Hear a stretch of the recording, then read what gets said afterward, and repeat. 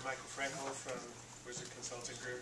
I put the picture on the slide so in case somebody else presents, you know that it's me. I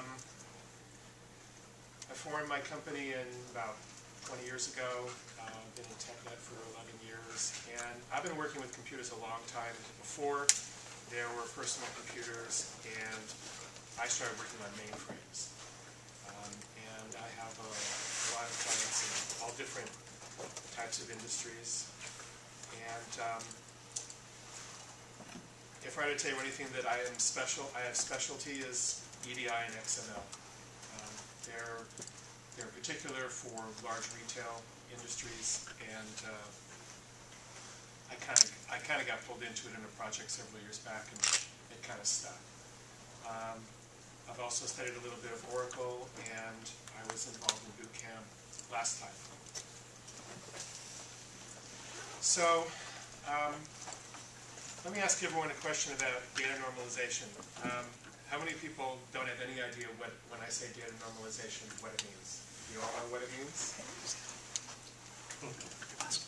Or no one. Or no one. How many people don't think they know what data normalization means? You have no idea what I'm talking about. It's not normal. Okay, well that's good. I think what you're going to find is that this is something that we all do when we're developing. We may not necessarily think of it as data normalization, but I think as developers, it's a natural part of how we work. So I'm going to be talking a little about data normalization and data modeling and how they're related. And I also want to talk about why you should care about these things and how it's involved in the application development process. And in addition, I'm going to talk about all the normal forms. I'm going to give some examples and demos, and I'm going to talk about how FileMaker differs from traditional SQL databases, which is where a lot of this theory originated. And if we can't break the rules, why would we want to, and how might we do it? Because I don't want any lawyers coming after me, I'm going to put up on the screen all the different resource material that I used to compile this presentation. Although I will tell you that modern database management is the information where I got most of this from. I don't want there to be any confusion. I didn't come up with most of this. Most of this was straight out of the textbook. And of course, some of it was off of the internet.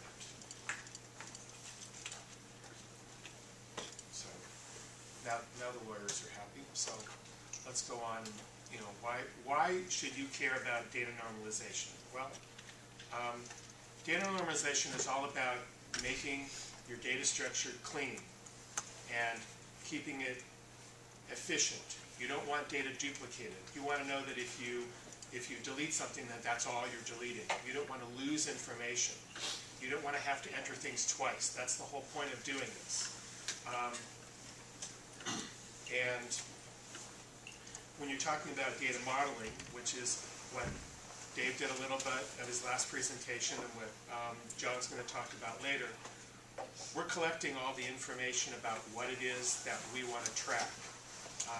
We're weeding out information we don't need, and we're also applying some business rules when we're doing it. Remember, data modeling is all about taking what happens in the real world and boiling it down to what we get to when we're building a system. That's data modeling. Just like you're building a model airplane, it's a smaller scale model of what happens in the real world. So here's some technical definitions of data normalization. Now there's a difference between logical design and physical design. Physical design is you actually sitting down and building your tables. You add the fields, the calculations, whatever you do. And then logical design is what comes before that. You're coming up with a conceptual picture of what it is you want to do, the different types of data that you want to track, entities, how they're related to each other, and what processes might link them together.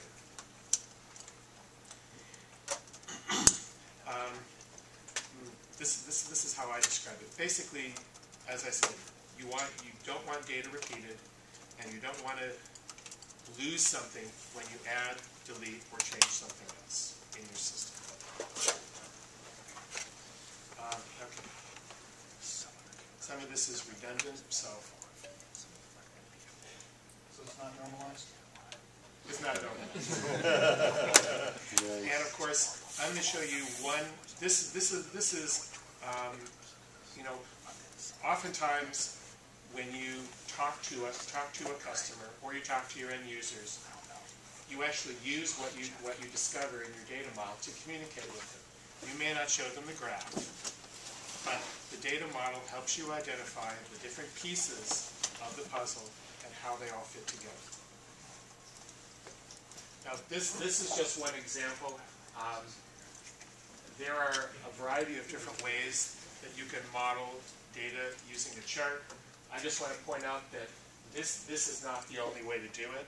I also want to point out something that's very interesting. This type of ER model not only talks about what the entities are, which you see in rectangles, but it also talks about the actions that link them together. For example, a customer submits an order requests a product, and so on. So it not only talks about what you're tracking, but how those pieces come together. What do the diamonds represent on that chart? The diamonds represent actions. A customer submits an order requests. Now, not all of these are necessarily explicit types of actions. I mean, obviously, if a customer places an order, yeah. But when an order requests a product, I mean, most orders have one or more line items. And so you're going and you're pulling from a list of products and saying, I want one of those or three of those. Yes? The double lines? Okay. This is somewhat standard ERD. Double lines means one of these.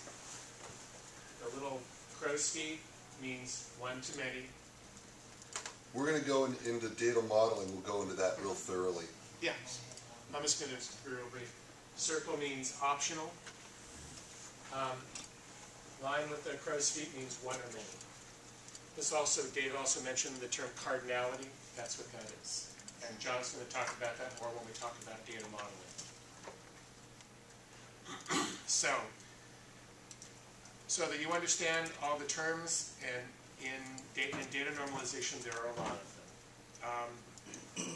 Tables are called relations. A row is what we call a record in table. Columns are a single field, and an entity. That's a thing. It could also be an event, an object. Isn't the relation actually an interaction between two tables as opposed to an actual table? It's really interesting, but no. In normalization and in the theory, the relation is the table. Okay. That's how it's referred to. An instance, sometimes you'll talk about an instance of an entity. And usually what that means is one record. Like, an instance of a contact is, Laramie Aarons and David Knight.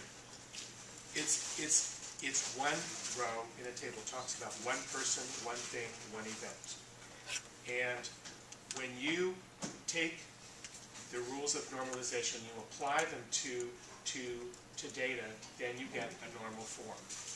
Now, one of the most important elements of talking about normalization is the concept of a functional dependency.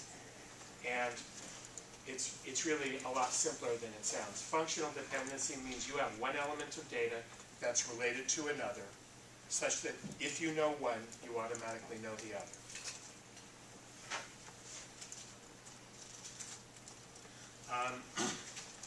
A candidate key is something that's discussed more in theory, but basically it's another name for a primary key. It means that when you're in a table and you look at that candidate key, you know that that relates to one and only one value, one record in that table, no other.